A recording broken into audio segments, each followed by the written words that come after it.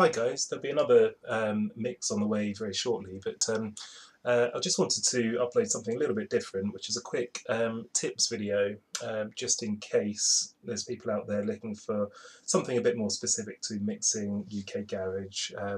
Most things on mine are sort of a bit more geared towards EDM, house, that kind of thing, which is all good.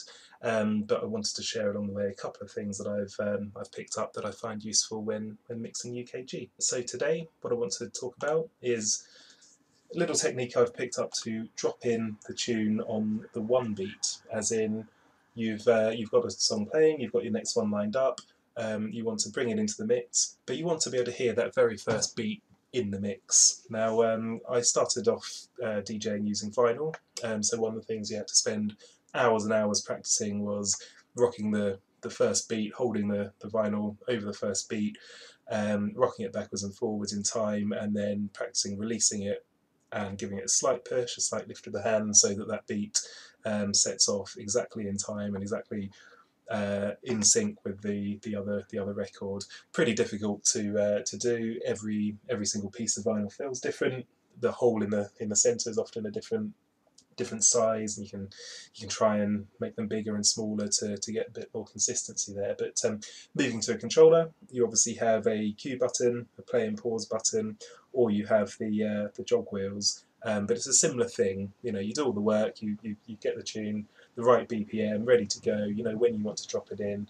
But if you hit that play button, or if you release your hand off with the jog wheel at a fraction of a second early, a fraction of a second late, you've then got to spend a few beats beat matching manually, moving the jog forward, backwards, getting them in line. And you know, it's a small thing, but it is potentially audible, particularly if you're putting together a mix that you want to, I don't know, send out to your friends. Do you want every mix to have that sort of adjustment period at the start?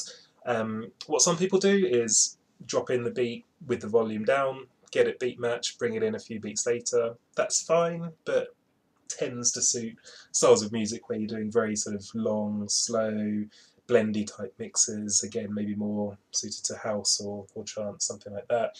In garage and other similar styles, sometimes you just want to slam that next record in straight away, hear it from the beginning. So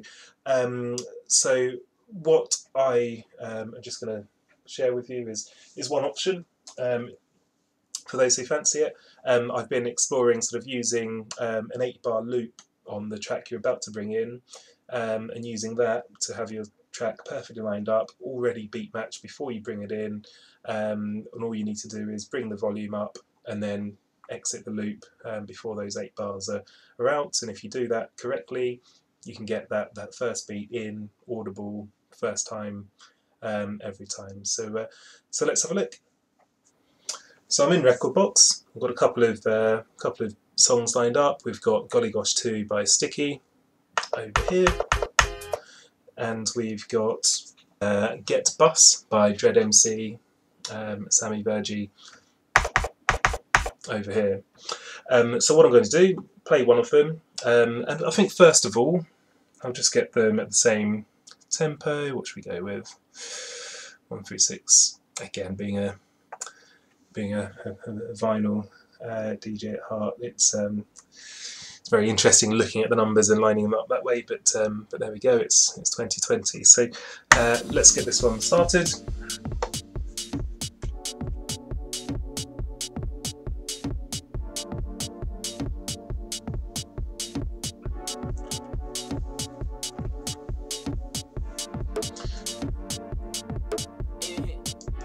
Now, obviously, you'd be mixing in towards the end and not the start, but needs must. So what I'm going to do shortly is just press play on the beat, and you'll see what I mean.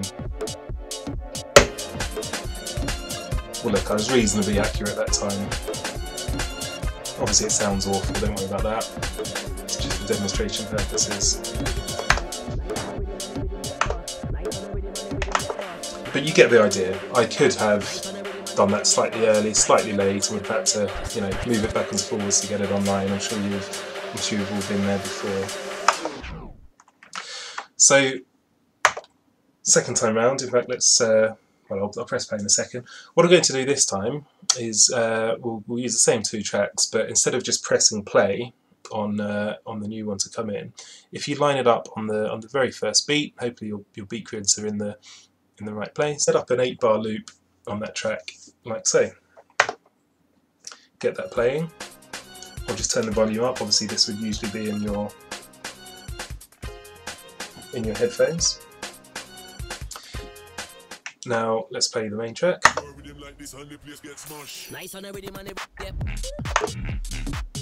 And what you can do is you can start your loop.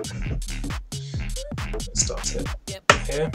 Now there you go. I tried to press it at the same time and I'm a fraction late, so that wouldn't sound very good. Now I'm going to bring the volume up because you can't hear it. Again, this would usually be in your headphones, so let's... no, I'll tell you what, I'll do it in my headphones, bear with me. No, wait. I'll bring the volume up so you can hear it.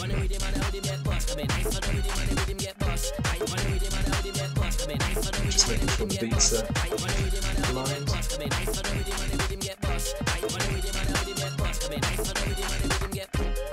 Right, so the beats there are aligned, you've got your 8-bar loop lined up, going nowhere. You can leave that for as long as you want, and you know when you bring it in, that's going to be bang on time. So by doing that, and you can do it very quickly, it doesn't take long to you know, get the tempo lined up, get the loop going. You can do it at very short notice. Then, you know, your song's in, wait for the right moment, you want to bring it in, bring it in. No sort of lost beats or lost time, so let's bring it in after this. I wish I picked a couple of different songs because these don't sound great together. Let's try and soften it a little bit, but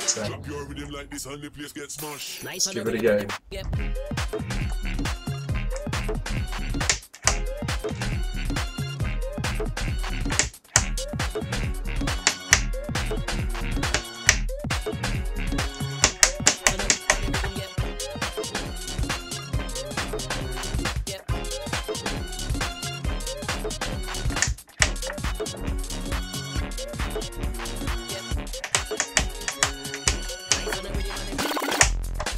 So something like that, you know, rough and ready. I wasn't here to demonstrate any mixing skills there, but you know, bottom line is if you want to get the song in the very first bar, first beat of first bar, that's a good way of doing it.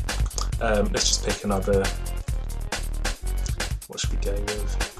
Let's just put this on. Let's do it once more.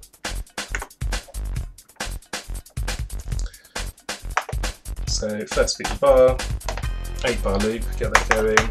Start at a breakbeat moment, there we go. Get the tempo the same.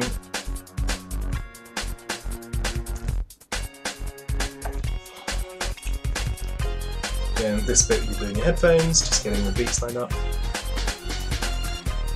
Yeah, sounds good to me. Obviously, if you look at these examples, 136.85, 136.87, so the longer you leave it, the one at 8.7 is gradually going to run forwards a little bit, so be conscious of that. And you can sort out your EQ, soften maybe the lows, maybe the highs, if you want to. And I think after this little bit I will bring it in, and you'll see what I mean a second time. Remember to exit the loop. If you leave it running, you know, you can work with it, but it's not ideal.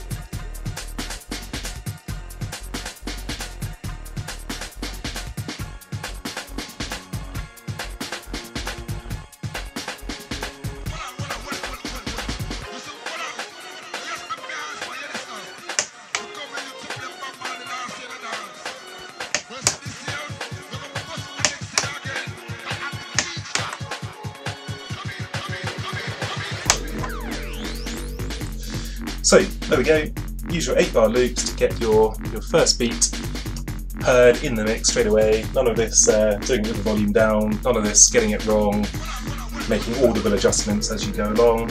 Give it a try, see what you think. this is a very new YouTube channel. I would appreciate any likes. I would love any subscriptions, any comments. Please let me know, and I will be back with an actual mix very soon.